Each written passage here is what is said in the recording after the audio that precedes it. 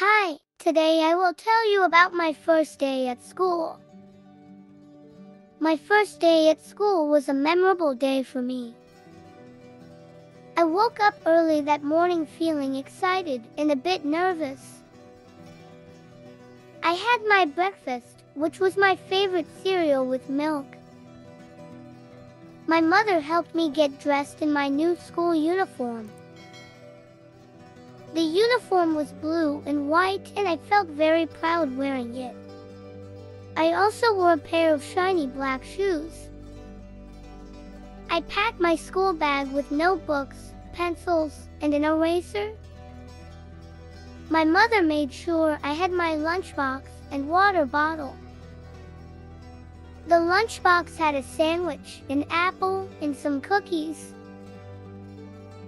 My father drove me to school in our car. As we drove, my father told me about his first day at school. His stories made me feel more relaxed and excited. When we arrived, the school building looked big and impressive.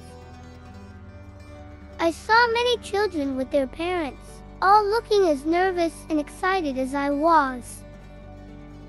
My parents walked me to my classroom.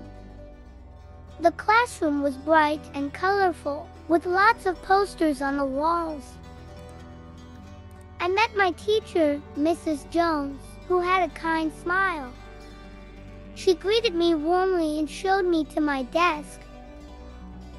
I sat next to a window with a view of the playground. Slowly, the classroom filled with other students. I felt shy at first, but then made a friend named Alex. Alex and I talked about our favorite cartoons and games.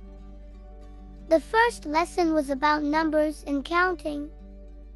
Mrs. Jones made the lesson very interesting with fun games. We then had an art class where we drew pictures of our families. At lunchtime, I ate the sandwich and cookies from my lunchbox.